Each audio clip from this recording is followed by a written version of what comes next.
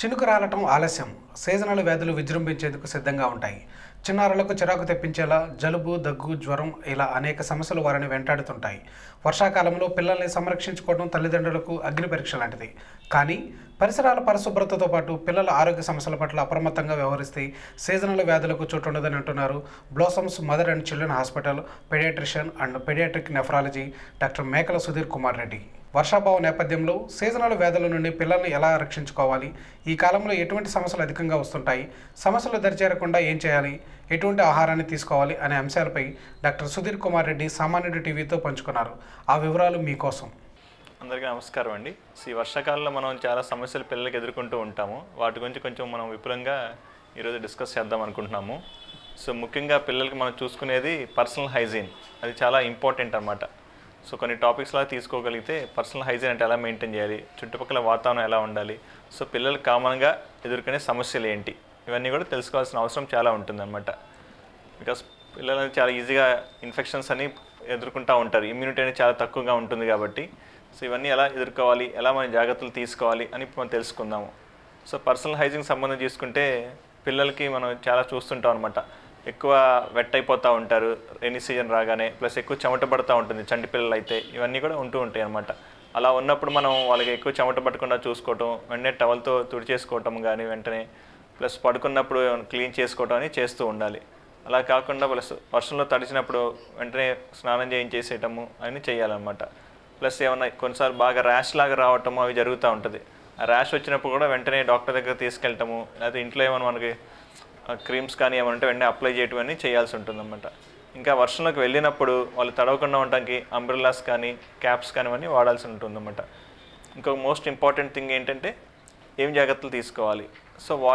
Water అనేది చాలా important. మన వర్షాకాలంలో చూసేది ఎక్కువ మన వాటర్ బాండ్ డిసీజెస్ అంటే డయేరియా అంటాము, డీసెంట్రీ అంటాం. డయేరియా అంటే నీళ్ళ విరోచనలాగా రావటము, పొట్ట నొప్పితో, ఫీవర్తో, వామిటింగ్స్తో రావడం జరుగుతూ ఉంటుంది. అదే డీసెంట్రీ అంటే రక్త విరోచనాలు, అవి కూడా చాలా ఎక్కువ చూస్తూ ఉన్నాం అనమాట. వాటి వల్ల ఇబ్బంది ఏమంటే పిల్లలకి ఇన్ఫెక్షన్ వచ్చేసి లోపల పొట్టలో సర్జరీ దాకా వెళ్ళే కండిషన్స్ కూడా చూస్తున్నాం. ఇంటూ ససెప్షన్ అనే కండిషను 6 నెలల నుంచి 2 సంవత్సరాల పిల్లలు కామన్గా వస్తూ ఉంటుంది. ఇవన్నీ ఎదుర్కోవాలి అంటే ముందు కాచిన చల్లార్చిన నీళ్ళు వాడాలన్నమాట వర్షాకాలంలో. మోస్ట్ ఇంపార్టెంట్ పోర్టబుల్ వాటర్ అనేది చాలా మంచిగా ఉండాలి. నెక్స్ట్ వచ్చేసరికి హైజీన్ ఏం తీసుకోవాలి, రోజు స్నానం చేయించడం, ఇందాక డిస్కస్ చేసినట్టుగా 2 పూట్ల స్నానం చేయించడం కావాలి. క్లాత్స్ కూడా ఎక్కువ మరి వెట్ క్లాత్స్ కాకుండా డ్రైగా ఉన్న క్లాత్స్, కాటన్ క్లాత్స్ అవి వాడుకుంటూ ఉండాలి, పాలిస్టర్ అలాంటివి కాకుండా. ఇవన్నీ చూసుకోవాలి. ప్లస్ అవసరమైతే కొంచెం ర్యాష్ లాగా అలా డెవలప్ అవుతూ ఉంటే క్రీమ్స్ కానీ ఏమైనా అప్లై చేస్తూ ఉంటే మంచిగా ఉంటుందన్నమాట. ఇక చుట్టుపక్కల వాతావరణం కూడా మోస్ట్ ఇంపార్టెంట్. మనం ఉండే పరిసరాల్లో కూడా, ఎందుకంటే ఇప్పుడు మనం చాలా ఇన్ఫెక్షన్ వస్తున్నాం, డెంగీ, మలేరియా ఇవన్నీ కూడా ఈ వర్షాకాలంలో వ్యాప్తి చెందుతూ ఉంటాయి, చికెన్ గున్యా అని కూడా. ఇవన్నీ వ్యాప్తి పొందే మోస్ట్గా మనకి క్రిముల వల్లే వస్తుంటాయి, దోమల వల్ల కానీ ఈగల వల్ల కానీ ఈ ఇన్ఫెక్షన్లు అన్నీ వస్తూ ఉంటాయి అన్నమాట. అవన్నీ అవాయిడ్ చేయడం కోసం మన చుట్టుపక్కల ఇంట్లో కూడా వాతావరణము చాలా పరిశుభ్రంగా ఉంచుకోవటము, ఫినాయిల్ వేసి క్లీన్ చేసుకోవటము, ప్లస్ మనం వాడిన పదార్థాలు వెంటనే వాష్ చేసేసుకోవటము. ఇప్పుడు మామూలుగా చూస్తే కొబ్బరి నీళ్ళు తాగుతూ ఉంటాం, కొబ్బరి నీళ్ళు వాడిన తర్వాత చెప్పులు ఎక్కడ పడితే అక్కడ పడేస్తూ ఉంటాం అనమాట. వాటిలో వాటర్ చేరటం వల్ల మోస్ట్లీ మనకి డెంగీ అనేది వస్తూ ఉందన్నమాట.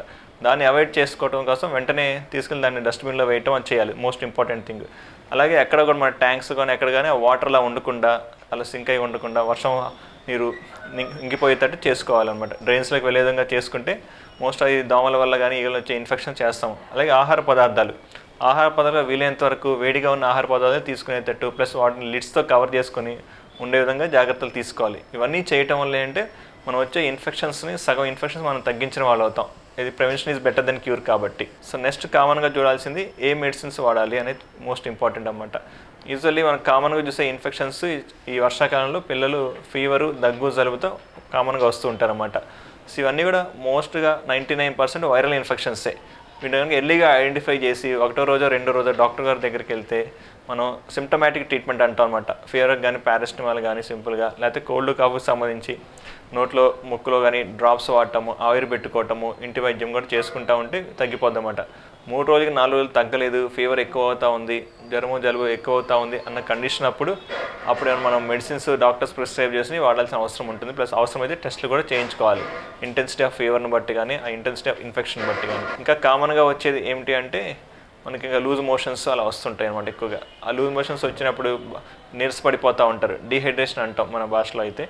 ఆ డీహైడ్రేషన్ అంటే కళ్ళు లోపలికి వెళ్ళిపోవటం, పెదాలు తడారిపోయినట్టు ఉండటము, పాస్ తగ్గిపోవటం, పిల్లలు మగతగా అయిపోవటము, ఇవన్నీ జరుగుతూ ఉంటాయి అన్నమాట. ఆ కండిషన్స్ ఏమైనా కనిపిస్తే వెంటనే డాక్టర్ దగ్గరకు తీసుకెళ్ళి ట్రీట్మెంట్ తీసుకోవాల్సిన అవసరం ఉంటుందన్నమాట. మనం దీని మోస్ట్ ఇంపార్టెంట్ మనం వాడేదంటే ఎలక్ట్రాల్ ఓఆర్ఎస్ అని ఉంటుంది మనకి. అది మన ఇంట్లో కూడా చేసుకోవచ్చు, బయట ప్యాకెట్స్ రూపంలో కూడా అవైలబిలిటీ అవుతూ ఉంటుంది WHO పరిమితి ప్రకారము. దాన్ని కూడా వాడటం వల్ల మనకి చాలా రెస్పాన్స్ అనేది వెంటనే వస్తుంది. పిల్లలు డీహైడ్రేషన్కి వెళ్తూ ఉంటారు.